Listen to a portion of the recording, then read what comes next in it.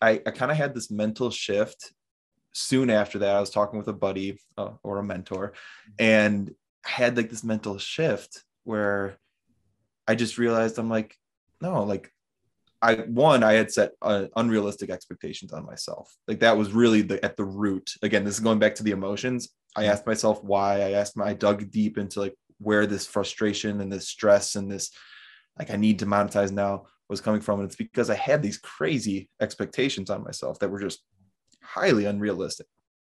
And it just, after that, all of a sudden I've been free from like the financial burden for some reason, and nothing's really changed. I mean, yeah, my business, I'm like the tea business, I'm getting orders every week, and that's obviously helping, but mostly that's just going to cover the costs of the business. Like it's not actually going to me. It's right now, it's I'm still in the red when it comes to that. But I don't know, like all of a sudden this mindset shift just has freed me from a financial burden. And I'm also, whether you call it woo woo, hippy dippy stuff, I've gotten super into meditation.